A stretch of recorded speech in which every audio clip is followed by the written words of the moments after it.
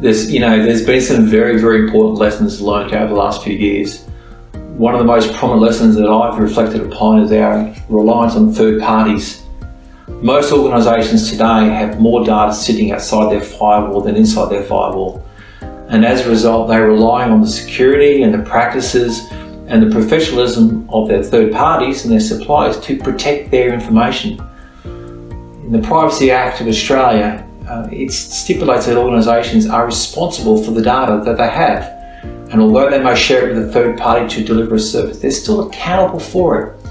So one of the big lessons we've learned is the huge reliance that organisations have on third parties and the data that they provide.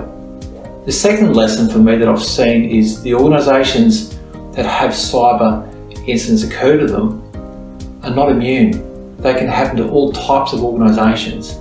And so no organisation out there should ever think that they can totally escape it, so they need to be ready. And that's why you need to have great investments around incident response, that ability to actually respond to an event when it occurs.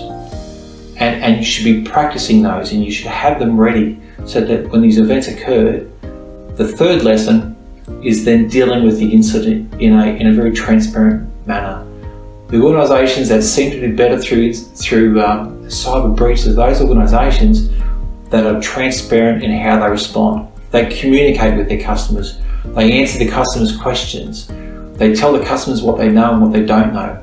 They work with the authorities, with the police, with cyber professional companies.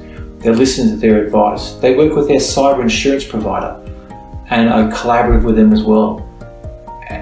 If you take the other tack and if you're trying to hide it and you try and protect yourself because you're scared, people then don't trust you, and they actually may think that the problem is potentially worse than what it really is.